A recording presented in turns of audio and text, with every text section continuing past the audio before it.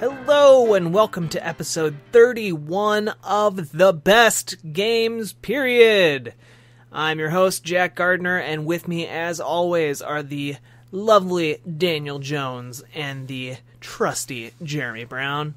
And this week, we are going to be talking about and discussing the iconic first-person shooter of the mid-2000s, BioShock. We're going to be talking about whether we think it's one of the best games, period. That's what we do on this show. We discuss. Sure do. But before we get into all that, how are you guys doing? How are you doing, Daniel? I'm tired. I don't know if you can tell. I apologize to the audience right away. I'm just tired. My daughter's 2.5 years old, going on like 6, and she just wears me out. It was a long 4th of July weekend. Yeah, that's true. Because it was 3 days, and 2 days every weekend with her is enough to wear me out. So 3 days is exhausting. I don't know how the daycare people do it. Her plus 8 other kids all at the same time with all the same amount of energy. Well, it's because you have to handle the night care. Yeah. They don't have to deal with that. Tired and yeah. So is she in the middle of her terrible twos, or are the twos not really that terrible? She has her moments where she's pretty terrible, but like she's let it be also known that very funny. this is the episode where Daniel Jones trashes his daughter. She has her moments where she's actually really funny though. Like tonight, I don't know what she was doing. But she was telling the cat to rub up on her leg. She was naked because she was getting into the bath. She was supposed to be getting in the bath, and she came out to the kitchen to show mommy that she was naked. And she saw Desi the cat, and she's like, Desi, my leg, Desi, my leg, and the cat she wanted him to rub up on her leg, but he wanted nothing to do with her. He can't. Plus, cats don't do that. Cats don't respond to commands. No, they do not. She doesn't know that yet. No, but she's doing all right. But she's very smart. The other day, this is how smart she is. All right. Mm-hmm. I was cooking her eggs, and she wanted to watch me cook them. So she helped me crack the eggs, and we stirred them, and we scrambled them. Yeah. And then I put a little butter in the pan, and I said, "It's hot, don't touch it," and like a few minutes later, I said, "All right, so the butter's gonna be melting now, and see, it's melted." And I said, "What made it melt?" And she goes, "It's hot." I was like, "Yeah, oh my God, you're right." Like, I did not expect her to say that, to answer that question correctly. It was just kind of a rhetorical, but she was right. Well, good job Very teaching your daughter Papa. heat. Yep. It's like science, chemistry. What's new with you guys? Yeah, what about Jeremy? Not much. Working, moving, same as last week and the week before. You're moving and shaking. Shaking and moving. Something like that. I'm tired. Yeah, I think we're all a little bit tired this week, but we're gonna try and pull that energy from our depths of our hearts, and really give you something to take home with you to the missus or the mister, as the case might be, or the no one if you live alone. I don't know why I'm saying things. Jeremy, you're moving, though. Did you move completely? No, still working on getting Jen's stuff out of her house. Finally got most of her other house finished, I guess, which really didn't need any work to begin with.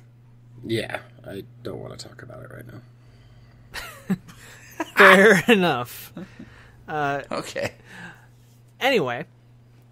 What about you, Jack? What's new with you? Oh, that's right. I didn't say anything about myself. No, you didn't talk about yourself. Not a whole lot's new with me. I've started running more. Oh.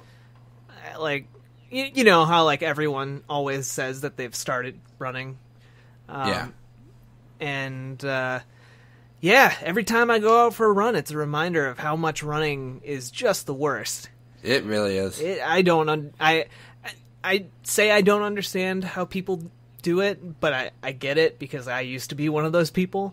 Yeah. Now it's just body. Why? Yeah. So I'm doing that.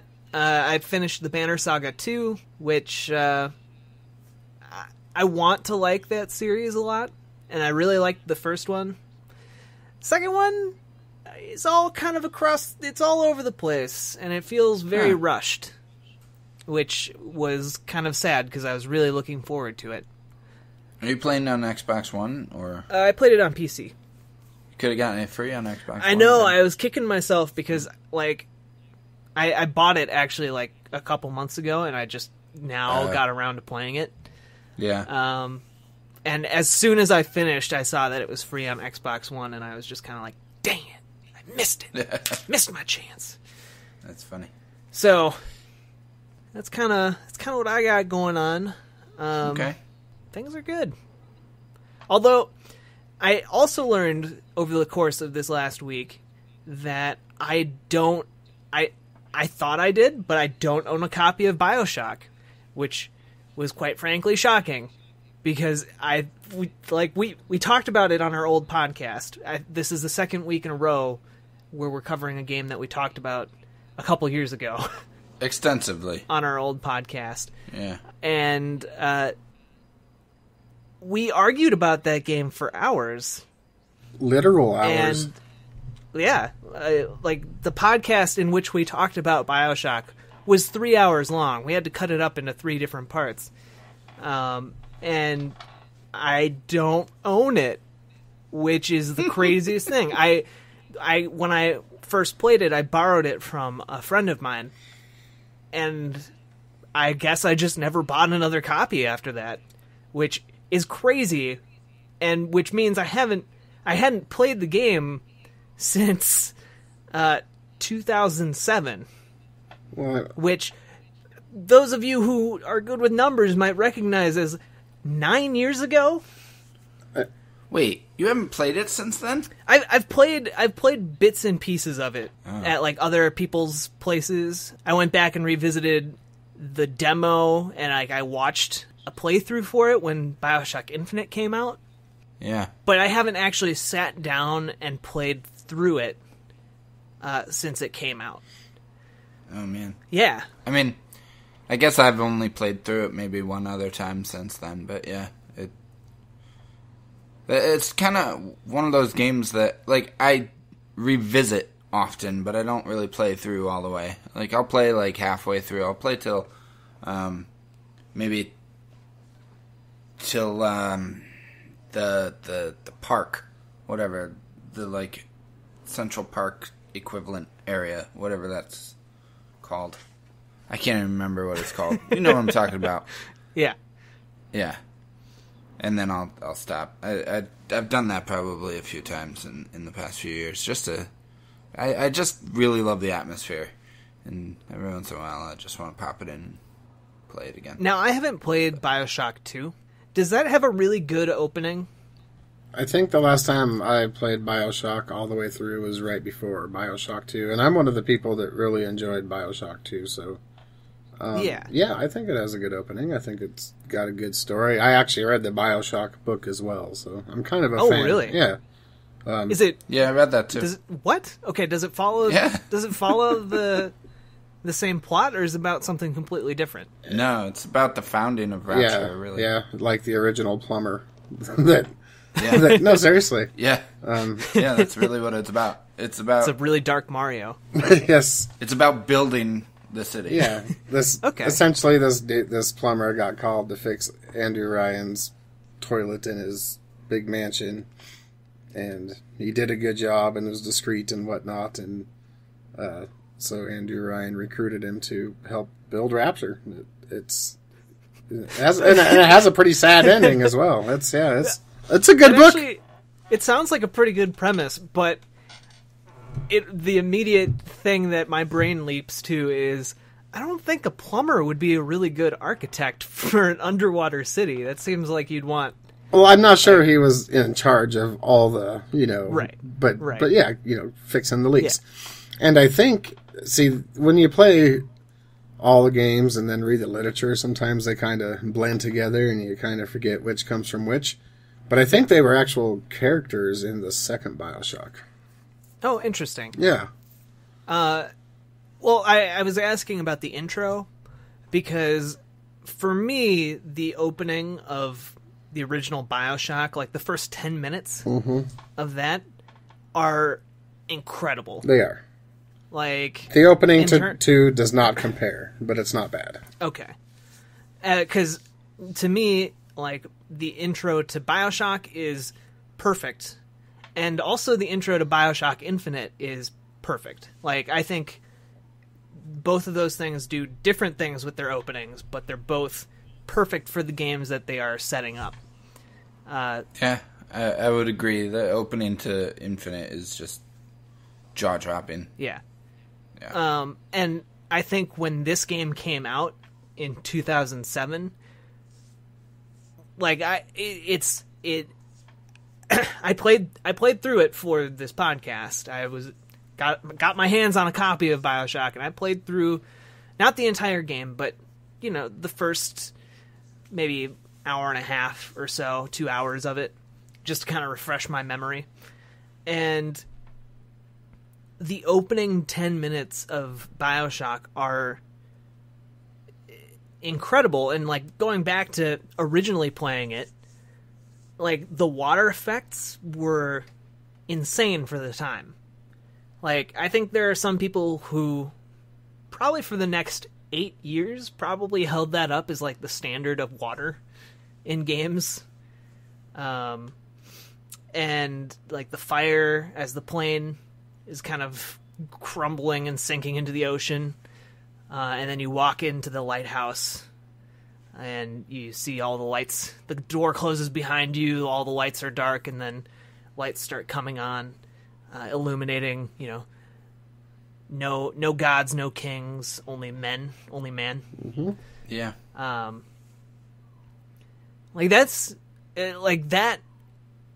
And then you step into the bathysphere and Andrew Ryan starts talking, giving you his spiel, kind of selling you on Rapture and like the ideal of it. And then you get down there and you see that, oh, this dream that he was just selling you is totally and completely screwed. Yeah. And like that whole sequence in a nutshell is what BioShock is all about. You kind of get that in the first 10 minutes. Yeah, you definitely do. Yeah, you spend most of the rest of the time figuring out what went wrong through, various different means, such as the audio tapes and reading the notes and talking to people and whatnot. Yeah. Those audio tapes, by the way, was... I remember the audio tapes as being something that I hadn't seen before in a game. Were those kind of unique? Was that a BioShock thing or a System Shock 2 thing that carried over into BioShock? I think System Shock 1 actually kind of pioneered them as a thing. Yeah. And then they were adopted in a few first-person shooters, like Doom 3 actually had a lot of audio diaries. Really? Yeah, not very good ones, but they were there. I'm trying to think of a few other games. I think Thief had them, System Shock 2. All of those kind of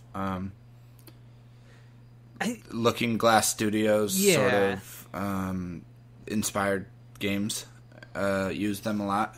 But BioShock did them with just so much better than any game I had ever seen before, with amazing voice acting and they got actual actors and actresses to do those voices and like directed them as if they were giving an actual performance, which is not really something that people did for those older audio logs, as far as I know, or at least didn't hold them to that high of a standard. BioShock is really, even though there were other games previous, BioShock is really what catapulted that into every atmospheric first-person game has to have these audio logs. If you just played through the game and skipped those, you missed so much. I mean, so much of the game. Oh my god. I mean, there's parts where you had to really hack turrets and hack other things and get behind and unlock things to find audio logs. You had to get them all. You had to get all of them to get one of the trophies for the platinum trophy. So I did that, and it was amazing, and like the way that they would kind of crackle in the background a little bit, because it wasn't exactly Blu-ray technology you were listening to, and how some of them would just end abruptly or was screaming or whatnot, and it made it feel very legitimate and very real, not like you were just reading somebody's video log of just how they were feeling. I mean, it actually gave information and a whole lot of the backstory, a ton of the backstory. Yeah, I'm trying to imagine what BioShock would be like if you just skipped all of those. It wouldn't be the same, in my opinion. It would really feel kind of like a Doom, I guess, like a kind of a more sterile world in which you just encounter tons of crazy people. Mm-hmm. And a lot of times you would see things in a certain environment or a certain area and not really know a whole lot about them, and then later on the audio log would kind of make a little more sense of it. Like the baby stroller that had just had the gun in it, and you're like, oh, that's weird. Eventually there's an audio log that explains that. I don't know. I think it might be actually kind of an interesting experiment to go through that game and play it without the audio logs, because there's so much else in that game that kind of tells the story after the fact. And what the audio logs do is give you the backstory. But I think if you didn't listen to them, I think maybe a little bit more would be kept to your imagination. I'm not saying it would be better, but it might be an interesting way to try and play that game, because it tells so much with just the visual storytelling, with all the propaganda and the way every area is kind of set up to be like a place that you can see where something went down, whether it was like New Year's Eve and there was some shit that went down, or it was the park, like I mentioned, or the hospital with the plastic surgeon, or the place with what's the artist's name? Sander Cohen. Is incredible, and you wouldn't necessarily need the audio diaries to see that like there's a story to every area in that game, which fills in the story of Rapture itself, and then the audio diaries really just complement that and complete the mystery behind it all, and kind of give you the answers as to what happened. Whereas if you didn't have those, maybe it would just stay a mystery. Maybe that wouldn't be terrible. But they didn't all give you answers. A lot of them, I mean, it worked both ways. A lot of them left it open-ended, and then you had to use the environment to figure out the rest of the story. They complemented each other really well. Yeah. Did either of you read about this or kind of follow it prior to its release?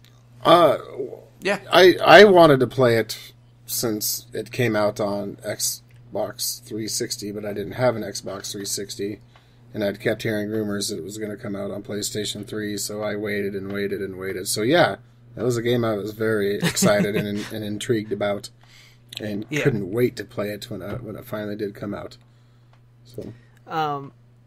So my question, I guess, is I remember reading about BioShock, and what BioShock eventually ended up being was a lot different than how it was talked about prior to its release. In like the original concept that I heard about when I first started hearing about it was it would almost be like every time you got new powers, you got new plasmids, you would be kind of corrupting your DNA more and more and becoming more like a splicer, like more like the crazy people who are, just crazy for Adam and more of these crazy genetic mutation powers. Right. So it almost work like a kind of like the morality system they end up implementing with the Little Sisters, which I'm sure we'll talk about that more. But essentially you would be, to get more powerful, you would have to kind of keep going further down the rabbit hole. And so it would always be this kind of a trade-off, and at the end of the game, it would kind of determine your, I guess, alignment. Yeah. Well, I mean, I think that still kind of was in there. Like, you could choose to harvest the atom and use that to get other things, more quickly from the Little Sisters. And right. the splicers and the crazy people were generally atom addicts, not plasmid addicts, and plus there were certain pheromones that were released throughout the vent system by Andrew Ryan to kind of enhance that, because they were like basically his secret police. They were there to kind of protect him in his own way. So I think at the end it kind of shows that if you harvest the atom for your own use, then you do go down that so-called dark morality system, and things don't work out as well. If you don't, then you have a little happier ending. Looking back at this game, at the time it was revolutionary, and it's incredible, but I think that there are certain parts of it that haven't aged super well. Mm-hmm. And totally. One of the most prominent to me is that morality system of, do you harvest the Little Sisters, these little children that go around to dead bodies and suck the atom out, that are protected by the iconic Big Daddies. When you kill their Big Daddy, you have the option of harvesting them, which is you murder them and take the atom that they have, and you get more of it. Or you can save them and take them to an orphanage, and then they'll give you gifts. Yeah. And well, they still go out and if you save them, they'll still go out and harvest atom for you. That's how you get your atom, so you can use them in the vending machines and whatnot to buy, better weapons, better ammo, more plasmids, so on and so forth. Right. It didn't seem like a morality choice. Like, I don't know of any, because either way you still got the atom. It just took longer. It just took longer, and you got slightly less, I think. Mm-hmm. But if you got like all the Little Sisters, you ended up getting the same amount, I think. Yeah, if you like, say you even harvested one Little Sister, by the end of the game, if you did everything the game had to offer, you would still be able to have all the power-ups and all of that stuff. If you harvested all the Little Sisters, you could probably have them by the middle of the game. Right. It was just kind of like, it didn't seem like that big of a trade-off. Like, right. Like, most of the people, I don't think I've ever talked to anyone who was like, oh yeah, I murdered all the Little Sisters. Like, oh, I did. I mean, I didn't talk to anybody personally, but yeah. You monster. And one thing I was very happy about regarding trophies in that game is that, like, say, Infamous, for example, you had to have both moralities maxed to be able to get the Platinum Trophy. So I literally had to play through that game as a terrible person, and I hated it. It sucked. Yeah. You didn't have to do that in BioShock, so that was cool. But, yeah, I think any sane person, any person that just isn't doing it to be whatever, I guess, ridiculous, why would you harvest a little tiny innocent girl that just happens to have a slug in her body? Like, especially when the scientist lady, pretty early on, tells you don't need to do this. It's like the game just doesn't provide, like, I don't think mechanically the game incentivizes you enough to tempt you towards murdering the Little Sisters. Mm-hmm. I just don't think mechanically that's there, and I don't think story-wise it does a really good job setting it up as kind of a valid choice. Yeah. Like, you can do it, I guess. But why would you? Is kind of how the game is putting it towards you. Like, yeah, you really could murder them, if you really wanted to, are you sure you want to? You're murdering a kid, you monster. It's like, but then every time you save a little sister, she gives you a present. So yeah, it's like yeah, yeah, it's a silly trade-off. There's no gameplay value really in harvesting them that I can think of, because it makes the big daddies angrier. And it really does. It could also make the game easier for you and unbalance it a little bit, which is exactly what it does, and that's not fun. I think one of the great things about this game is the progression of getting power-ups and plasmids and better weapons, and being able to use those in unison as you come across more difficult enemies. If you just kind of get overpowered a third of the way through, then it just becomes a blast through them like you run through the game like you've played it 17 times and just every little detail already. So I don't see any reason for that morality system either, but it's there. Yeah. And like, speaking of the weapons and like the powers and all that stuff that you can get, how like this BioShock had a great variety of weapons. Like, I think it was one of the first kind of action-y shooter games with a wide variety of really enjoyable weapons that I really got into. Like, previously to this, the only thing that even comes close in terms of your arsenal variety was probably like Ratchet and Clank. Yeah. Which we've already talked about on the show. You should go listen to our episode about it. But, like, I remember towards the end of, like, even towards the end of the game, you're unlocking new weapons that are great. Like, towards the end of the game, you find like this tripwire crossbow thing. Yeah.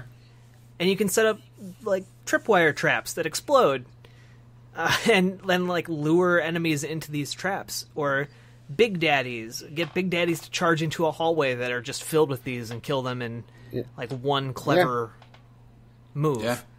Or the bee power where you can shoot bees from your hand.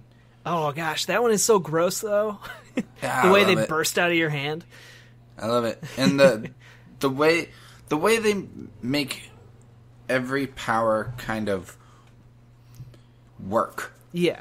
Like, they all are interesting. They're all fun to use, and there's always like some interesting application that you can use it for other than just pure offense. Like, you can, if a turret is launching a missile at you, you can grab it with the telekinesis and launch it back. Like, it's amazing, and that was really influential, because you then started to see that kind of thing in everything from Skyrim to Call of Duty. Like, the more recent Call of Duties have stuff like that, Advanced Warfare and whatnot. Like, it was so interesting at the time that it was like nothing that I had ever seen before in a game.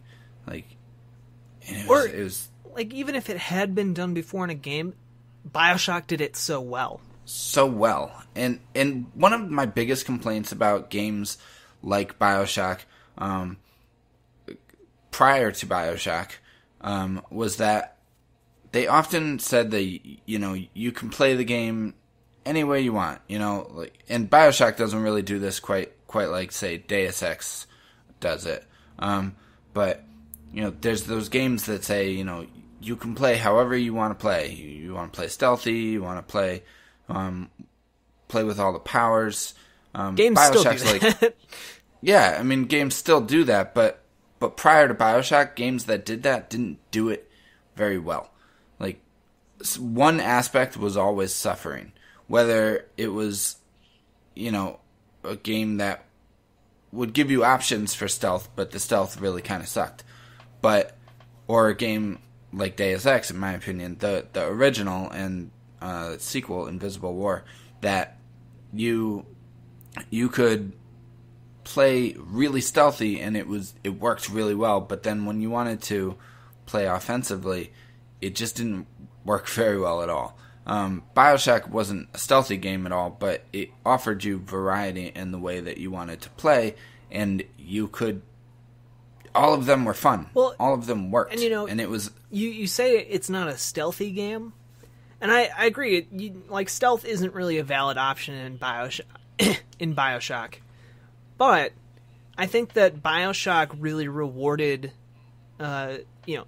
thinking things out. Yeah, I would say planning. More strategic than stealth. Yeah. Yeah.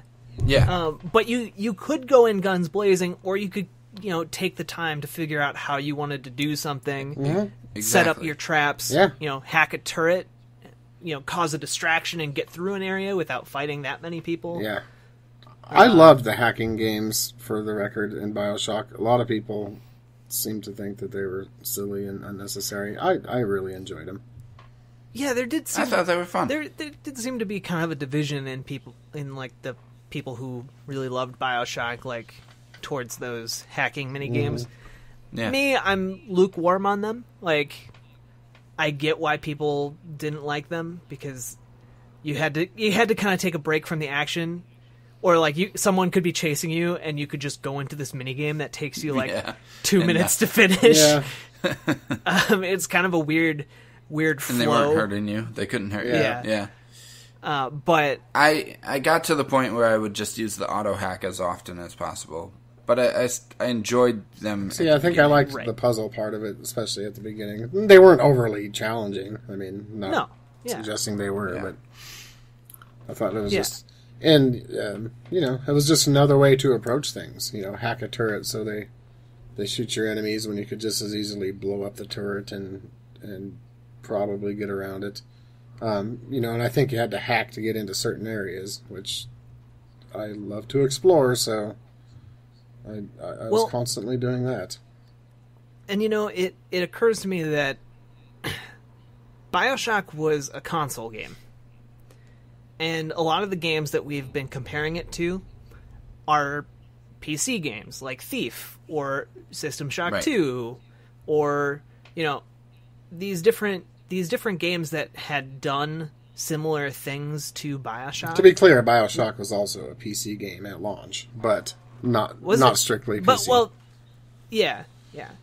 It was designed more for console. I mean, it was meant to be shine on the Xbox 360 for sure.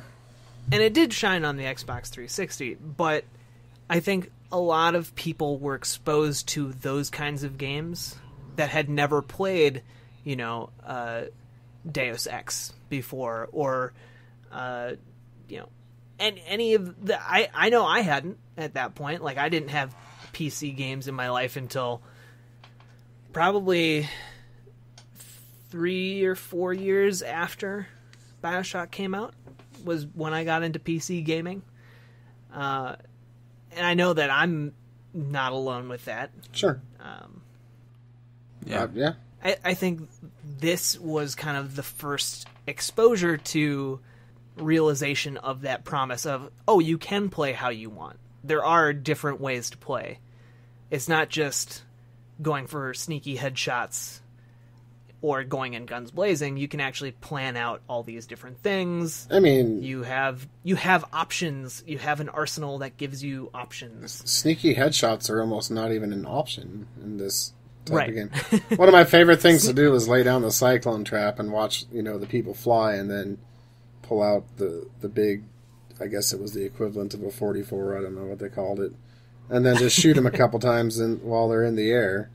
And, that type of stuff, or set the traps, all the plasmids could effectively be set as traps. So, and,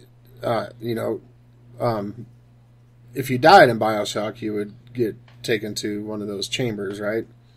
And so you kind of knew the area, so you could come back and you could lay the traps out, in a way that would help you get through the area, because some of those areas were pretty daunting.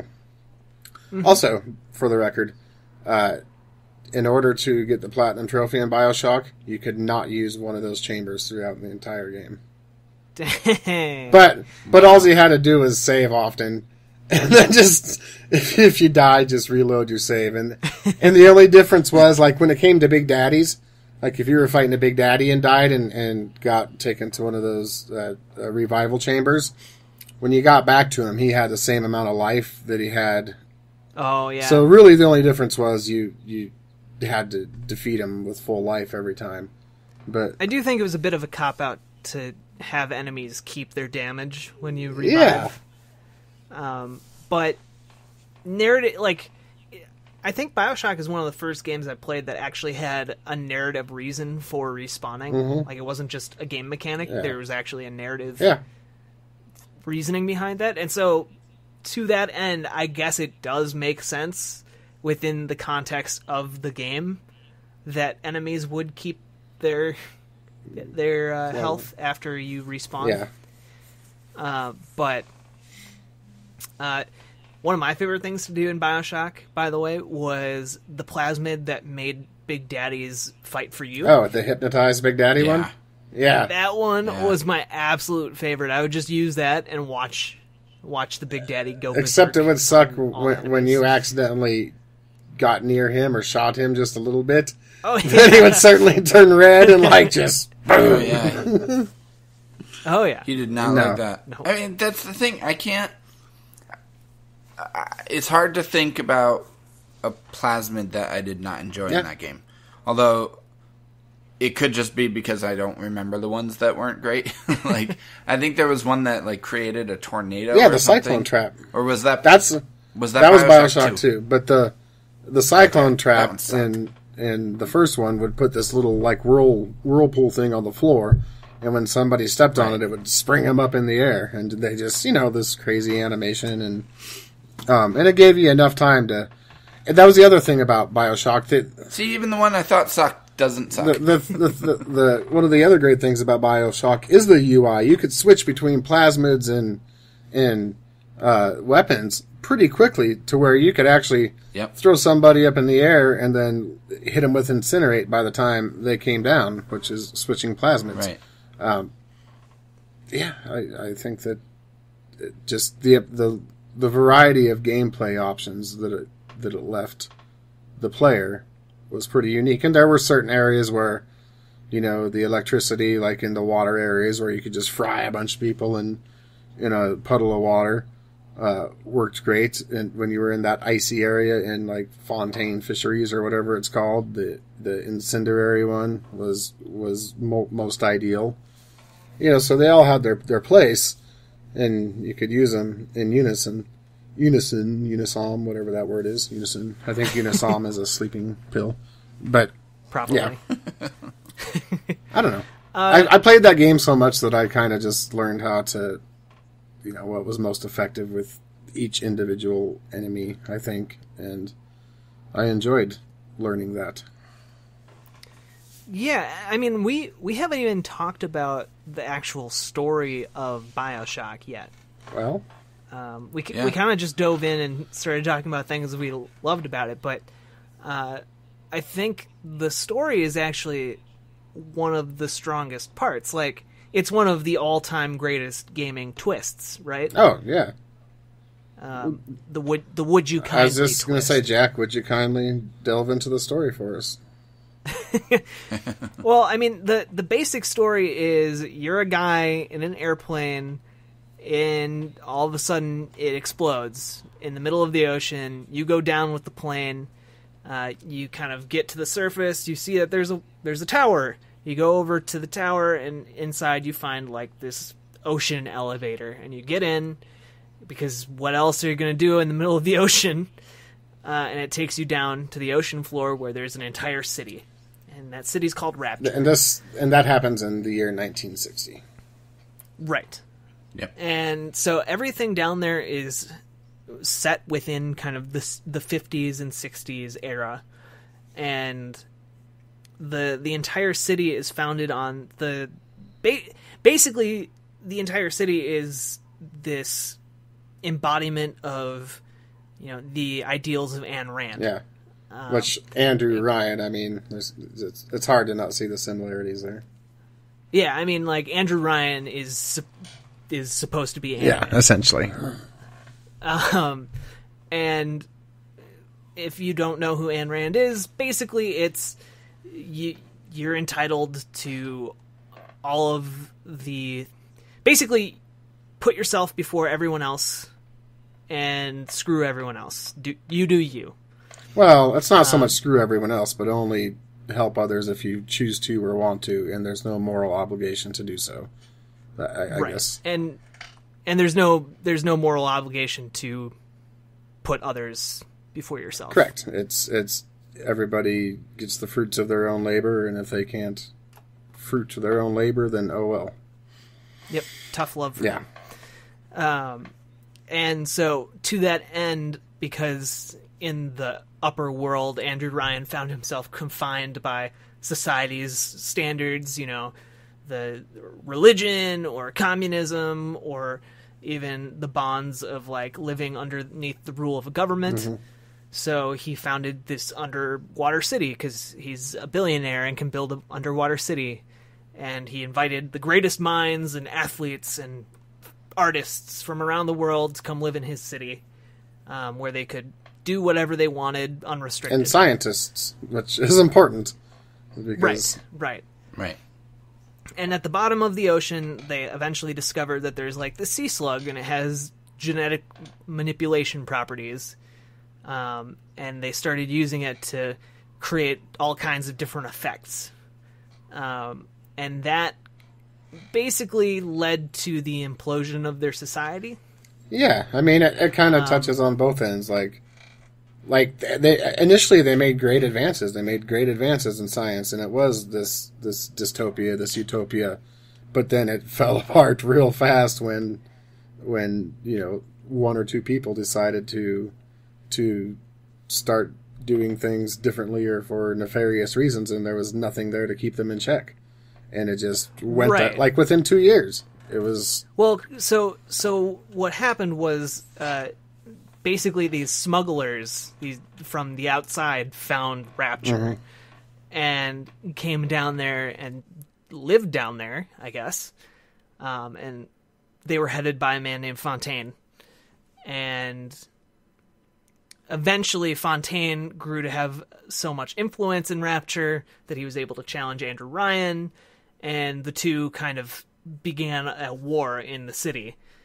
And that war included, of course, all these powers from genetic manipulation. And so everything is, by the time your character gets down there, is kind of in ruins. People are killing each other. People have killed each other a lot. And Fontaine, posing as a man named Atlas, contacts you over the radio and starts kind of manipulating you into helping him, unbeknownst to you, for a great majority of the game. Yeah, he helps you to... He makes you think you're helping to help these people and to, save his family. Like, his family is being held prisoner or something by splicers and blah, blah, blah, blah. And he really wants you to help them, and then he's going to help you. And really, it's just a giant ploy to kill Andrew Ryan. Correct. Right. And really, to me, like, the point at which you kill Andrew Ryan is the point at which you discover that you are basically a clone of Andrew Ryan, mm-hmm. that has been instilled with kind of mental manipulation. And so anytime the keyword "would you kindly" is said, your character is compelled to do the command that follows. So, yeah. And... Yeah. So you learn that Andrew Ryan kind of turns off a lot of the gadgets and technology, including the bathyspheres, to where only he could actually use them with his DNA. So that's why Jack, the main character, is able to use those, but the players don't know that, and Jack doesn't know that until it's revealed much later on in the game. And he essentially has to... he has to follow Fontaine / Atlas's orders, because that's also programmed into him. And, you learn that he actually is the one that crashes the plane. He has no qualms killing Andrew Ryan, and Andrew Ryan just sits there and takes it, A man chooses, a slave obeys, so stick this golf club through my neck, please. Yeah. Well, and he uses... That moment's so amazing because he uses it as like a way to make his point, but at the same time he knows he's going to be killed making his point. And so this is how he's choosing to leave. This is how he's choosing to die. Yeah. And it is a brutal scene. You as the player are forced to beat a man to... Like, in all the other scenes throughout the game, it's really actually really unique and powerful that he doesn't fight you. Like, it's not a boss fight to kill Andrew Ryan. Right. This is the first man you've encountered in the game who isn't trying to kill you. And you are forced to become essentially the first splicer you meet in the game that's just trying to murder you and insanely, like, can't control herself trying to kill you. That's what you become in that scene. You are compelled to beat him to death with a golf club. And I think, to me, that's where the game story peaks. And I would have actually been kind of okay if the game had ended at that point. Yeah, I wasn't a fan of the boss fight at the end. Yeah, because... No, I don't think anybody was. Everything after that leads up to a generic video game boss fight against Fontaine, who has basically roided himself up with all the powers and plasmids in the city and is going to kill you. It takes like 7 final forms. It becomes like a Final Fantasy game at that point. Yeah, like he basically becomes the giant golden idol god figure. Atlas. Yeah, the statue that greets you at the beginning. But also, really, the statue that's outside the real tower in New York. Rockefeller Plaza. Yeah. Yeah. I mean, it looks just like it. The imagery in the fight is really neat. The imagery throughout the entire game is really neat. It's just the game is so revolutionary in so many ways, and then it falls back on this generic, fight the superpowered bad guy. Yeah. Okay. Yeah. And it, like, I can't hold it against it. Like, that's the convention of 2007. Like, that's where games were at the time. But it couldn't have the ending The Last of Us had in 2013. Right. Even though that probably would have served that kind of a downer ending probably would have served the game's overall message a lot better. I mean, I have to wonder if that ending was kind of like was due to focus testing, because I've heard like The Last of Us, the ending didn't test well with focus testers and with focus groups, and the ending to BioShock just smacks of like watered down focus tested ending. It does seem like something that the creators of the game might not have necessarily wanted to have in their game. To be fair, the boss fight is not the end. I mean, there is that whole montage of stuff that goes through after that, depending on your morality level. And there is kind of... It's like it's like the last... It's like, the last part of gameplay. Part of the game. For sure. Yeah. Not to mention, before you get to the Fontaine boss fight, there's another terrible part of that game, which is a part of the game that you would think would be awesome, because on paper it sounds amazing, and but it doesn't play well. It's the part where you become a big daddy. Yeah. And you have to find all the parts so that you can become a big daddy. And it's just awful. Yeah. Like, in execution, it's just terrible. Like, you're walking around really slow. And that's part of, like, when BioShock 2 came out. Yeah. I mean, that was fine. That was fun. But it wasn't BioShock, It was not what I had been doing the entire game, which was so much fun. That's why when BioShock 2 came out, I was like, at first, I was very weary of that game. I did not think I was going to like it at all, and I disliked it for different reasons, but the playing as the Big Daddy was not a problem in BioShock 2, so 2K and Marin did a good job with that, but man, playing as a Big Daddy in the first one was just bummer. Well, and so then after that final boss fight, like you were saying, Jeremy, there are kind of the two different reactions to how you treated the little sisters throughout the game. Right. And Jeremy, maybe you can tell us about those. Well, essentially, if you didn't harvest any of the little sisters or harvested only one, you got this ending where you made it to the surface with 5 of the little sisters, and it kind of shows them going on living somewhat normal, happy, healthy lives, in the United States on the mainland. If you, and this one I just barely recall because I watched a YouTube video of it a long time ago. If you didn't do that, then basically the little sisters go through pure hell, and so do you for the rest of your lives. And that's pretty much it. And there's a baseball somewhere along the line. Or wait, is that BioShock 2? I think that's 2. See, it all runs together. But no, I mean, like, the good ending shows them growing up, getting married, and, you're there to basically walk them down the aisle and be a part of their lives, and they have kids and whatnot. The bad ending is they end up, I guess, hooked on heroin and street drugs. I don't know. Well, yeah, I mean, like, it's just another example, I think they had grand intentions for that morality system that just had to be trimmed for lack of time to actually implement them. Sure.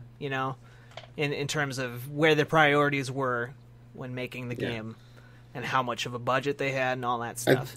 The atmosphere to this game is something that I will always remember, and something that always brings me back to it. And I know it hasn't aged well, but for the time, the lighting, the sound, just the different areas. I think that stuff is still that great. part still has aged well. Yeah, I think so too. Yeah. Going from the rundown parts of Rapture, which I guess they were all kind of run down, but then finding that beautiful garden in the middle that's still being taken care of as well as possible, is awesome. And then just exploring the apartments, seeing how well they really were built at first, and then how fast they became ran down. And the music and the eeriness that would come. Like, sometimes you would get that eerie music and the weird lighting effects, and nothing would happen, but you'd be on guard. And then other times you would just, not have those, and then you'd have splicers bouncing off the walls all around you. And you're like, oh, yeah, the game man. really messed with you. But in a good way. Yeah. Like, you had to be on guard. You had to keep on your toes. And, like, we also haven't even touched on in the numerous memorable encounters you have throughout your time in Rapture, like meeting Sander Cohen. It's like, there's a reason he came back in the DLC for BioShock Infinite, and it's because everyone remembers Sander Cohen. Yeah, he's an iconic character. Right. I mean, he's creepy as heck. Like, he's the one. Like, even though, the splicers are wearing all of these masks, he's the one that makes you remember that the splicers wore the masks. And the show must go on. I mean, like, he's dedicated to what his duty was, or what his goal was when he got there. Well, I think with Sander, it was more like, not necessarily perfect art, it was just the freedom to... I'm sorry, I just really liked that character. It was more like just the freedom to him, perfect art is anything you want it to be. Right. And he wanted the freedom to be able to do anything he wanted in the name of art, including murdering people and using their bodies in horrific ways for art. Right. And his artistic installations were artistic. I'll give him that. His area really is absolutely the best in that. The theater, and then the grand ballroom, all of that. His entrance. Yeah, with all those slot machines. I played those for hours. Talking about atmosphere, his entire section is perfect. And I would also argue that the plastic surgeon, I can't remember his name off the top of my head, but that entire sequence is very memorable to me. It's gruesome. Like, him. Yep. Like, when you first read about that, like, because there's some notes you find in that area, and then a couple audio diaries, and you're like, what? How can, and women volunteering for it. And you're like, whoa. Right. Wow. Crazy. And, yes, his madness and just, like, wanting to find or literally sculpt the perfect person, and it just got more grotesque and more grotesque each time. Well, I think his arc was that he was making people look perfect. But then he took it too far. Well, he didn't. It's not that he took it too far. I think his perception of what is perfect changed, and kind of like how people mastered realistic painting, and then moved on to impressionism and like cubism and like stuff like that. In terms of like painting, I think that's what he was doing, but with plastic surgery. Yeah, his name was Steinman, by the way. Steinman. Which is that's what it is. Yeah. It's a really interesting like idea as like a plastic surgery thing, and really horrifying. Yeah. Now, I'm not really interesting as in that should be done, but just like putting those two ideas together is really it takes a lot of creativity on the part of the creative team for BioShock. I want to talk about like how creative this game is.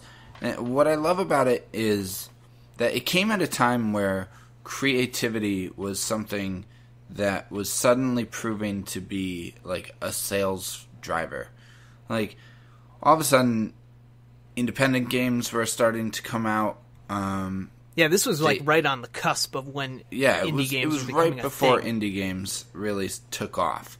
But, you know, people were craving unique experiences, and this really gave it to people, and it proved that there was more that video games could do. There were more settings that video games could use than just, you know, the typical fantasy or real world military or cop dramas or whatever, or sci-fi.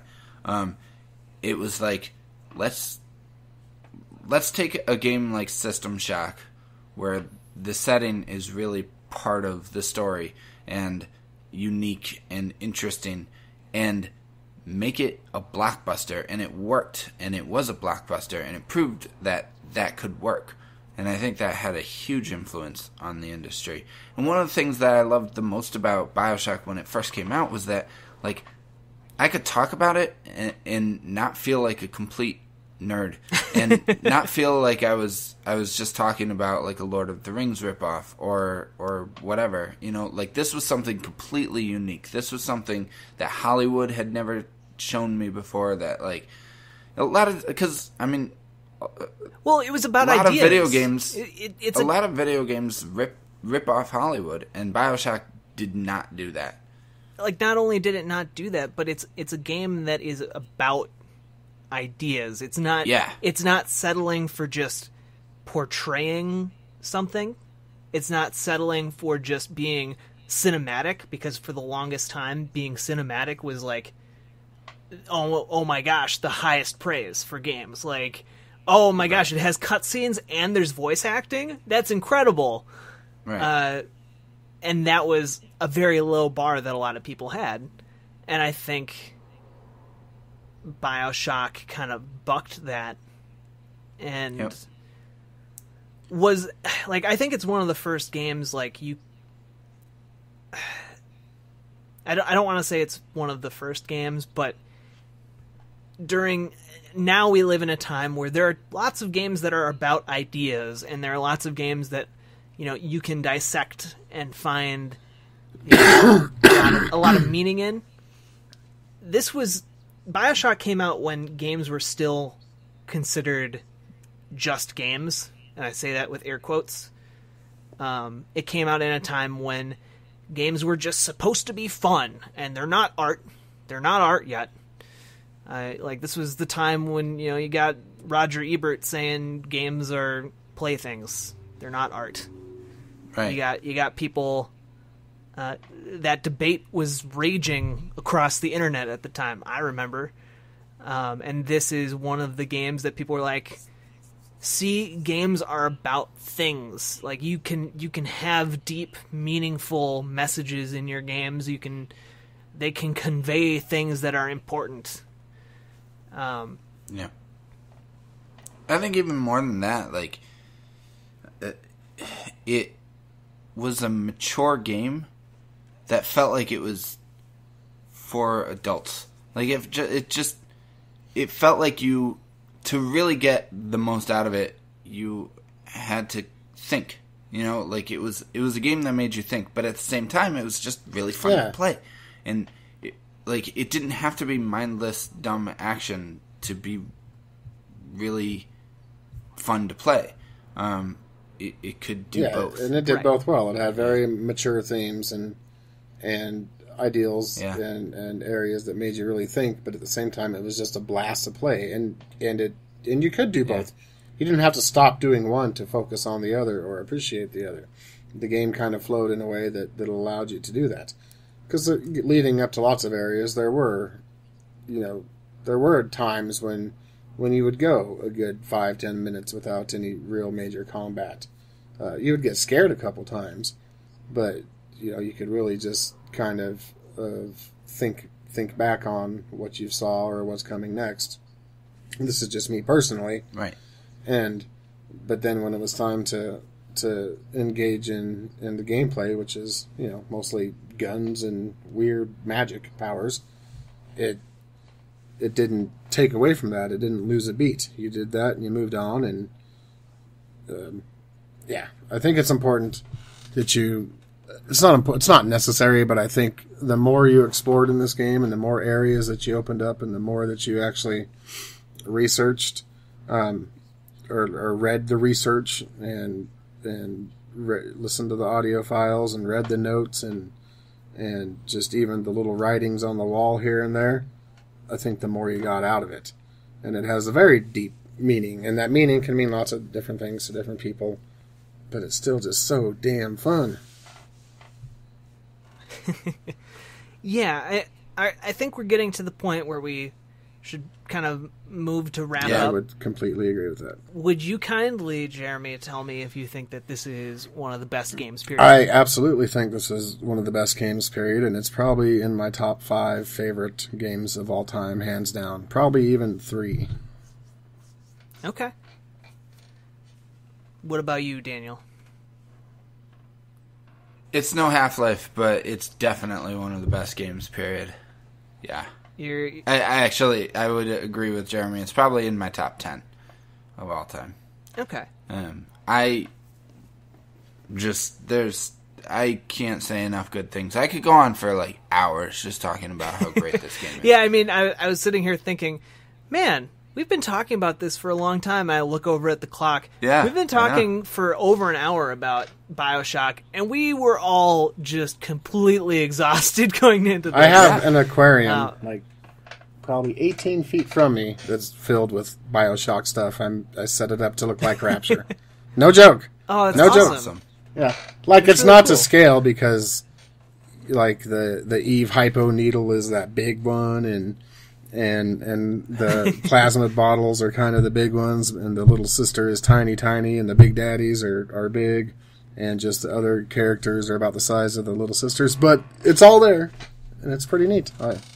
I have an art print framed right behind me in my living room. I've seen that art print. Yeah, you've seen that. That's the cover to the book, the BioShock book. Minus, it's just the art, the concept art, the book, the cover that was on the cover, and it's before the fall. It's like the ballroom in. It's a cool print. That's the thing that I don't know that we touched on, but the artwork in BioShock was amazing. It was. It's iconic. The little sisters and big daddies. Specifically the big daddies, and just the Art Deco architecture of the city was all really well done. Well, and the whole retro aesthetic hadn't been kind of mined to death by Fallout. Yeah, I was going to say, now that's a whole new story, but... Yeah, now it's a little bit more tired, but there's a reason like that kind of got kicked off, and that was a lot to do with BioShock.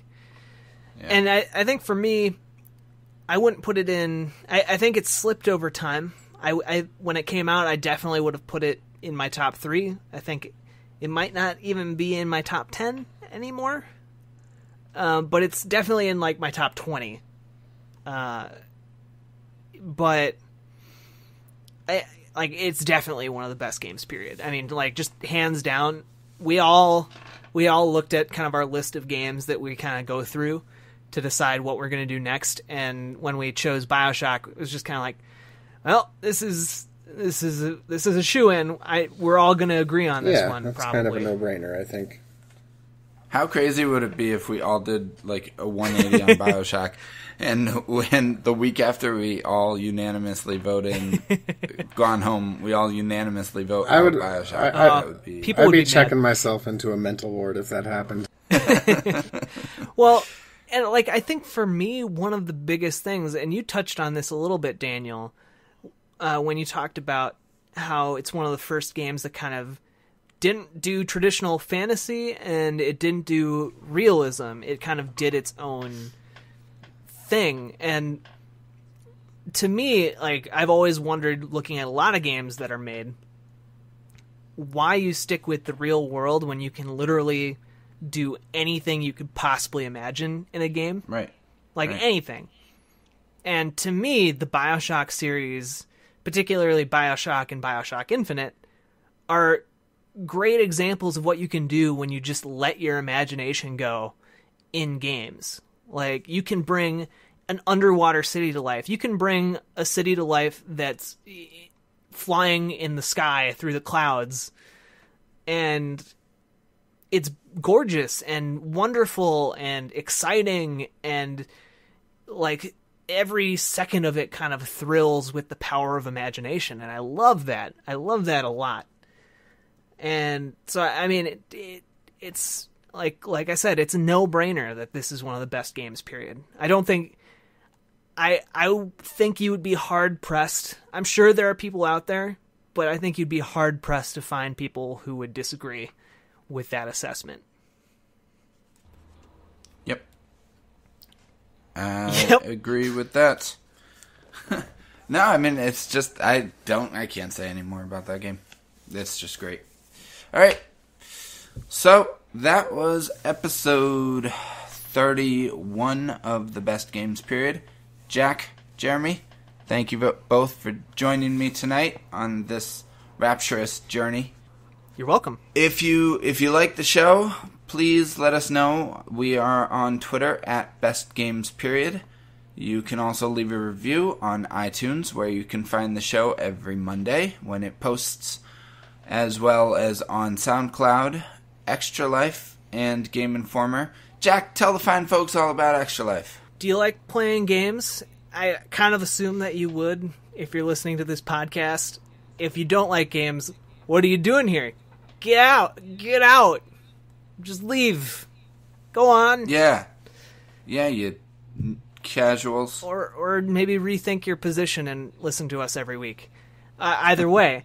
Basically, if you like games and you like kids, you can combine those two interests. And basically, you know how people do like walkathons or run marathons for charity? Well, Extra Life is basically that, except with games. So you can play games for 24 hours and raise money to help kids who are in your local Children's Miracle Network hospitals. It goes to pay for treatment for kids who might not otherwise be able to pay for it. 100% of everything you raise goes directly to the hospital of your choice. So not only do you get to feel good about helping kids, but you know exactly where that money is going, and that all of the money that you raised is going to help those kids. And you also get to play games. So, I mean, like, there's no downside to it. You were probably going to play games anyway, right? Why not play games and help kids at the same time? And why not, indeed? You can find Extra Life at community.extra-life.org, or just extra-life.org if you don't want that whole community part of it. And check it out. See if maybe it's right for you. It probably is if you're listening this much into our podcast. So yeah. Would you kindly donate to Extra Life? Would you kindly? See, yeah, everybody's gonna have to. All right, so that was episode 31 of the Best Games Period. Hope you enjoyed it. Until next time, I'm Daniel Jones with Jack Gardner and Jeremy Brown. See y'all later on the flippity-dippity. See on the surface. Oh, that was a good one.